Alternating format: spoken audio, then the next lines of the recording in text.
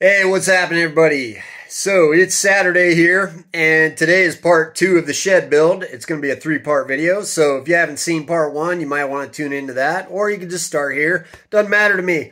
So anyways, today we're going to be talking about framing and the foundation for the shed, and I'm going to sprinkle in a little bit of siding in here because we like to keep it exciting here, folks. So here we go. Alright, so a while back I made a video on how to square a building, and I went into some detail on that.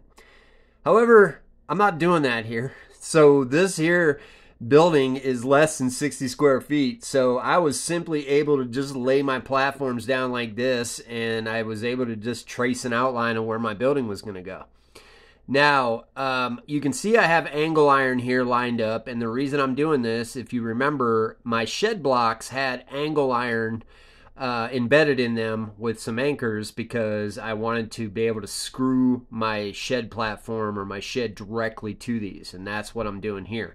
So I just used the angle iron as a guide, and you can see here, this is how I line my shed blocks up. And I told you in the last video that I was sick of digging. So this is as far as I had to dig down, folks. Basically, I picked a point out of the 6 here, and everything is referenced off of that one point height-wise. And I used a laser level, but you could just use basically a long 2x4 or even a piece of metal, and you could just level it that way with the hand level. But anyways, after I laid out my blocks, you can see what I did here. I filled in a little bit of dirt, and now you can see this is what I was talking about screwing it directly to these blocks.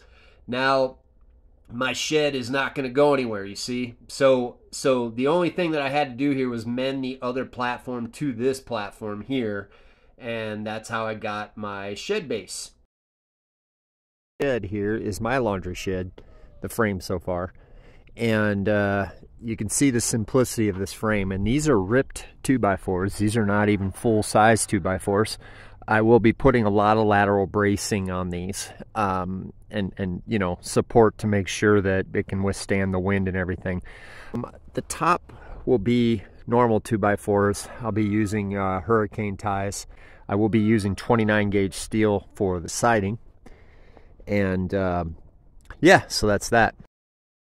Alright, folks, so just to add a little bit to this, obviously I skipped a bunch on framing the shed and putting it together, but really it's very simple. I just simply stood these up, and you can see here I used extra pieces to brace it into place, and then I use a level on each side to make sure the building's level, and I screw it together. I used 2.5-inch construction screws. And if you remember in the last video, I said I basically, all I had to do though was drill pilot holes because these are delicate because I ripped 2x4s, and I just screwed it together. It was really that simple. It was kind of like an IKEA build a little bit. So that's what I did, folks. And yeah, so we're going to go into the next part here, and I'm going to talk a little bit more about the bracing, the lateral bracing side of it. Alright, so you can look at this building here and you can see that the frame is pretty much done, and I'm going to be starting to put the siding on and the roof and all that. But before we do that, you can just take a look here, and if you want to know how I'm able to build a shed with ripped 2x4s, you see those diagonal pieces of wood there that are screwed to the inside? That's what lateral bracing is, and if you put those on each wall, you'd be amazed at how much stronger your building's going to be. So if you want to do a little research, look up lateral bracing, and you can watch a few engineering videos on it, but it works great. And that's how I've been able to keep my shed from moving around in all this wind. So moving right along here, another thing that I did a little bit differently, where the soffits are here, the soffits are like underneath where the rafters are. What I did was I stapled some aluminum screen to this because I wanted to be able to have air moving freely through this building because I'm hanging wet laundry in here when I'm not using my dryer. So I made it to where basically air could just move through there no problem, and because I don't have any vents or anything in this shed, I wanted to keep it simple. So that's what I did there, folks. So if you need an idea, it works well. And where the shed's facing, the wind blows right directly through there, and it's real nice.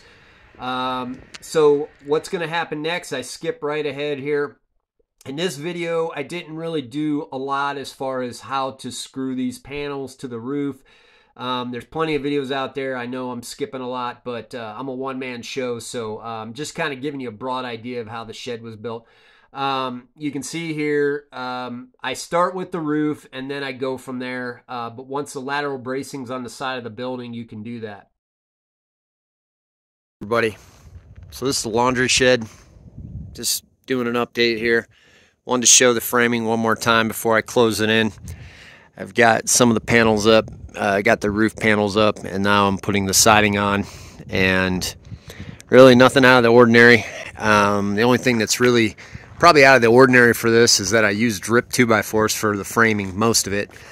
The top, there's a normal 2x4 in front, and then there's a ripped one behind it, kind of acting as like a header, I guess. One thing to note is that we don't really get too much snow out here, if any at all. I'm in a high desert in Arizona, so you know, the load on the roof is really not going to be a problem. It's kind of non-existent out here. So you use a single slope roof here, and yeah, so far so good. All right, folks, so this is a good spot to leave off for part 2. Part 3, I'll bring it all together. We've actually had this shed up for a month now. Got the washer and dryer in it already, but I just kind of wanted to break things apart and just show you a little bit more of an inside scoop of how things come together out here. So hopefully this works for somebody. If you have any questions, leave them in the comments. Make sure you share the video. Thanks for watching.